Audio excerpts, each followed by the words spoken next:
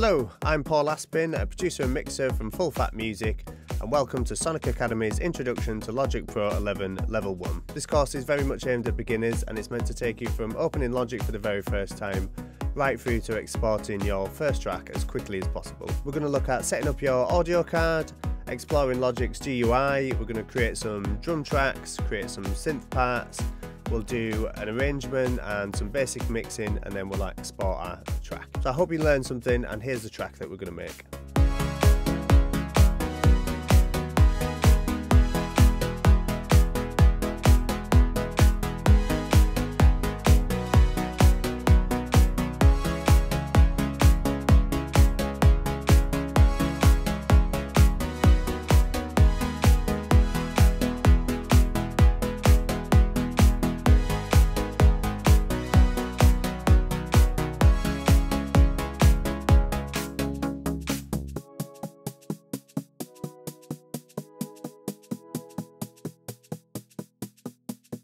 So in this tutorial we're going to explore Logic's user interface.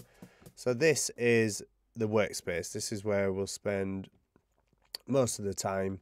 On the left here you've got tracks, so as you create tracks, I'm just clicking this little duplicate button here. There'll obviously be stuff in there, whether it's MIDI notes or audio. As we create tracks they'll stack on top of each other here on the left. And then we've got the ruler here, so it's showing us time in bars. At the moment you press play, you can see it playing through there.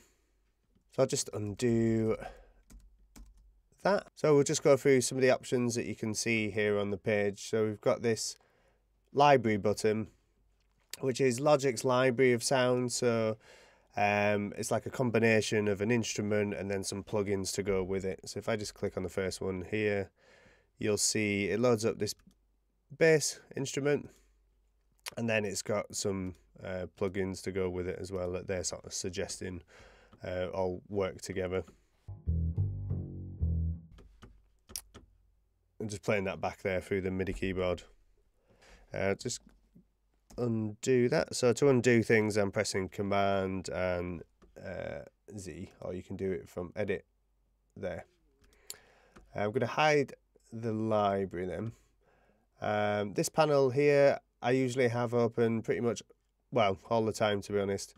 It just gives you some handy information so you don't have to change screens as often. I'll get into this, but if you've got the mixer open, for example, to see the faders, you don't necessarily have to open that. You can grab the fader from here, and you can also make changes with these panels here on the left, so it's just useful to have open most of the time. And we've got a quick help panel, so it'll give you contextual help depending on what you're hovering over. And then there's this little down arrow here which opens this sort of toolbar, and you can put your own shortcuts in there. So if you've been using Logic for a while and you know you use certain functions quite often and you just want to be able to access them quickly, you can right click, customize toolbar, and you can sort of add and take away things here depending on your own preferences.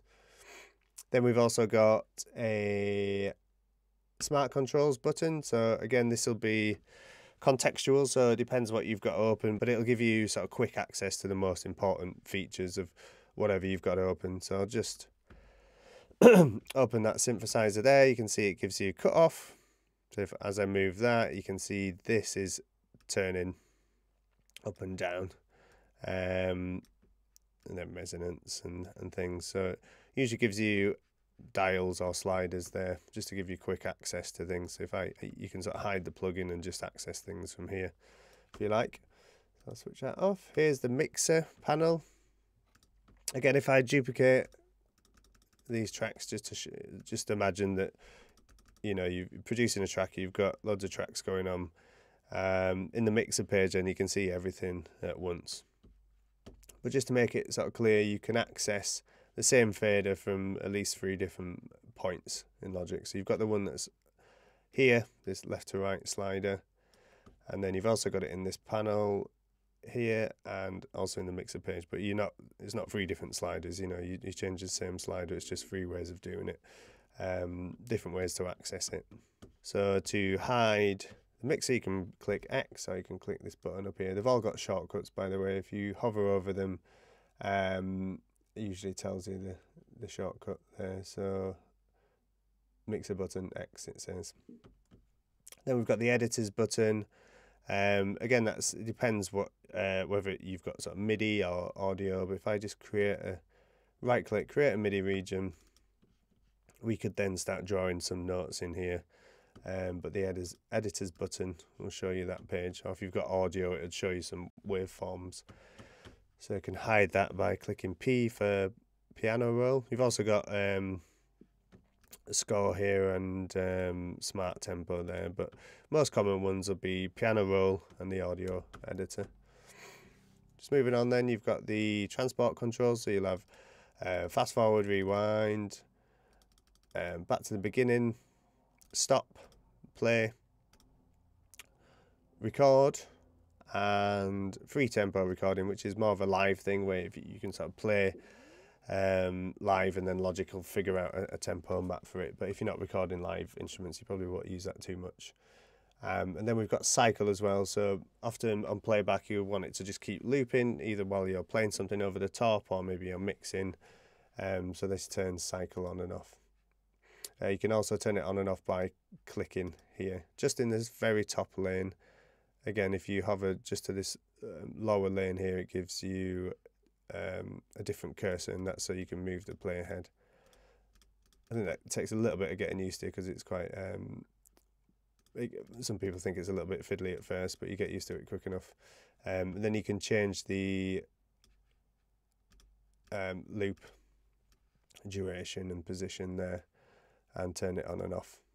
If you click Command, you can see it changes shade here, and that means that as you're playing back, it'll skip that area instead of looping it, which is useful sometimes if you're making an arrangement.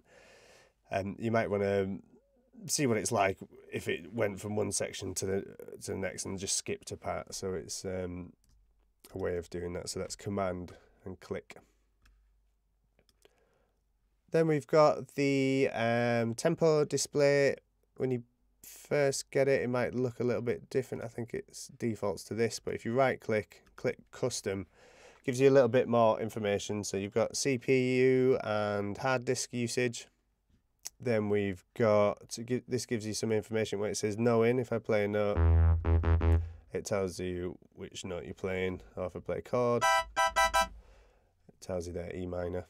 Then we've got time signature and tempo, which you can change.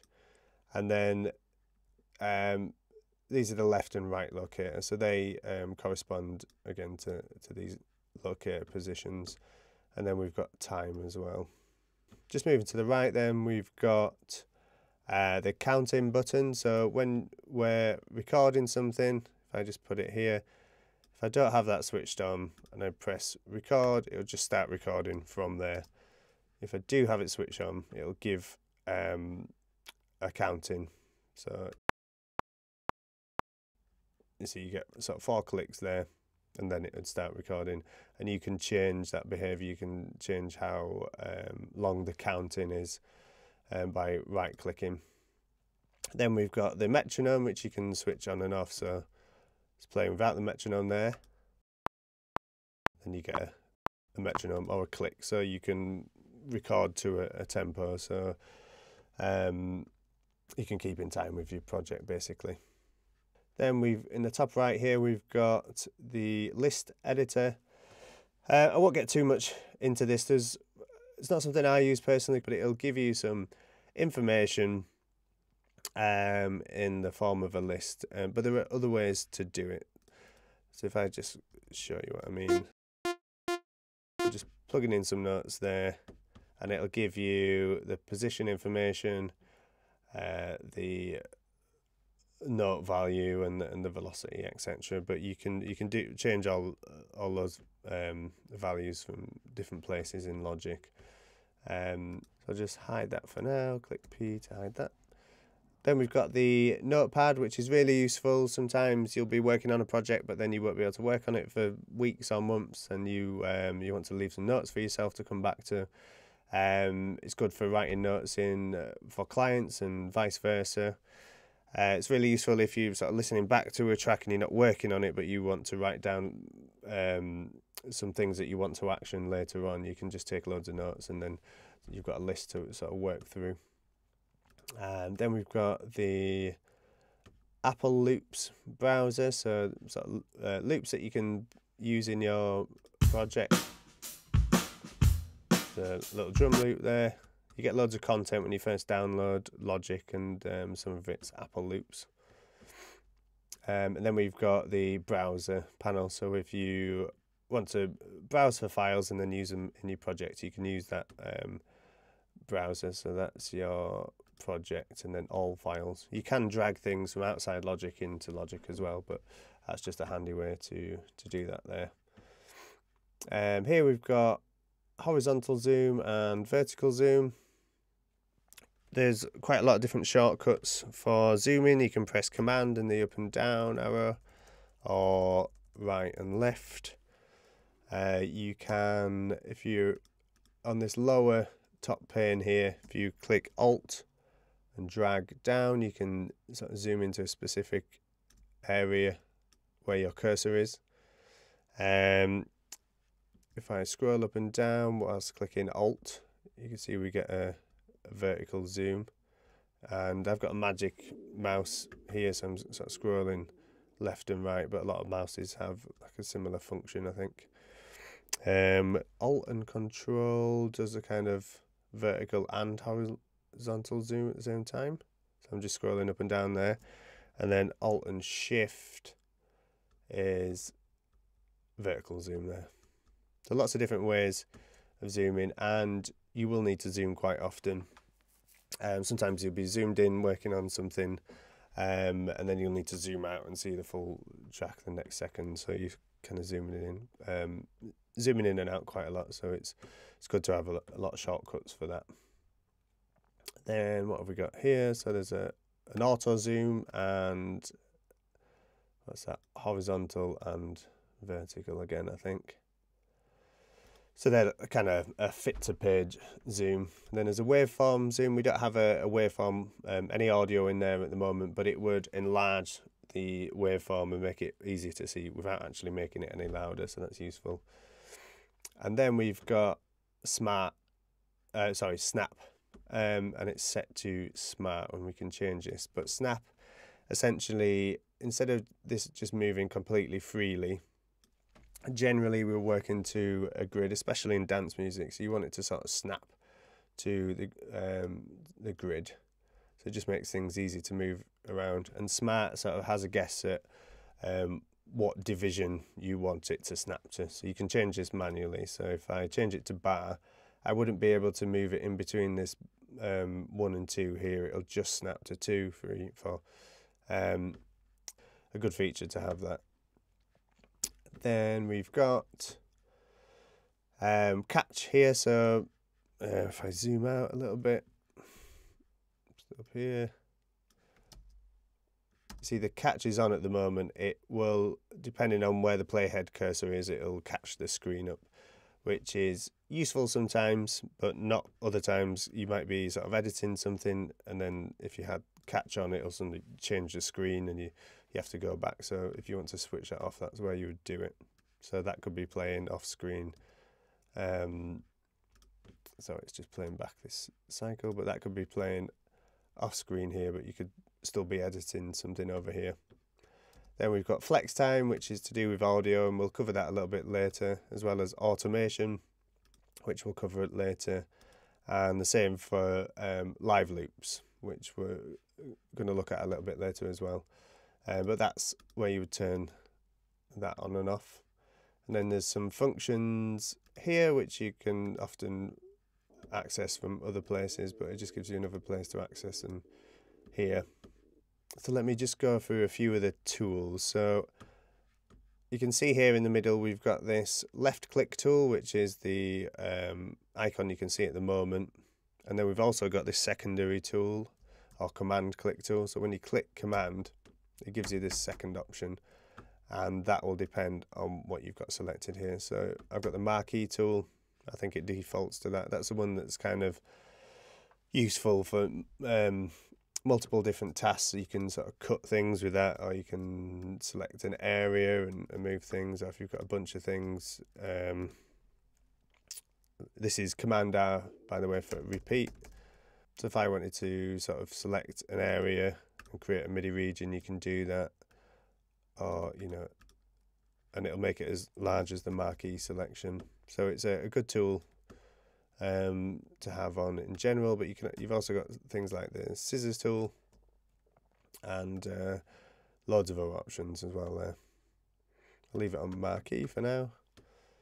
Let's have a look. Then we've got this little drop down arrow here. This gives you more options here. So we've got the arrangement track, a marker track, a tempo track. You can sort of automate the tempo, time signature if you wanted to change the time signature.